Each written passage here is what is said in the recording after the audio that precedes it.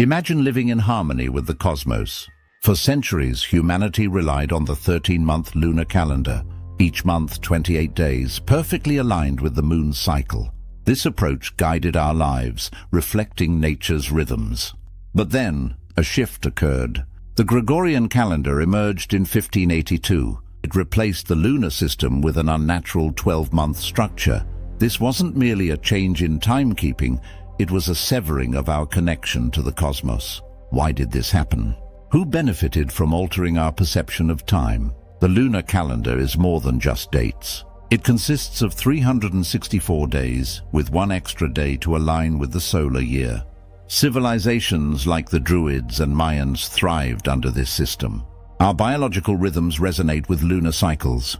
Women's menstrual cycles sync with the moon, and our emotions shift as well. This connection was once undeniable. The Gregorian calendar disrupted this harmony. It created an irregular perception of time, optimizing labor for those in power. People became trapped in an artificial work cycle, losing touch with natural time. The tampering didn't stop there. The zodiac was altered too. Ophiuchus, the 13th sign, was erased from mainstream astrology. This celestial symbol represented wisdom and healing. By removing it, the elite concealed vital spiritual knowledge, further severing our cosmic ties. Understanding this manipulation is essential. We were never meant to live under an artificial time system. Our ancestors measured time by celestial events. Realizing this truth allows us to reclaim our connection to the universe. The 13-month calendar wasn't lost, it was stolen.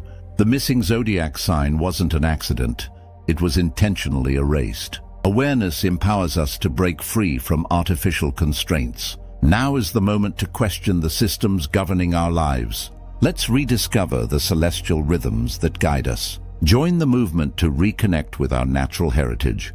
Embrace the lunar flow and reclaim your place in the cosmos. Read the full article at veritasproject.com. Stay curious and keep seeking the truth.